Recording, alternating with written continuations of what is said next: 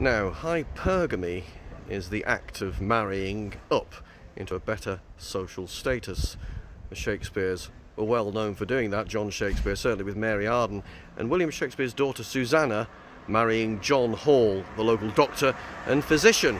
Hypergamy, marrying into a better social status, and they got married in 1607.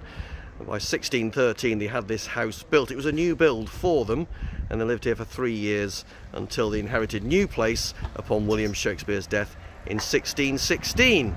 So Susanna did very well for herself, marrying into a better social status. Hypergamy is the word you use.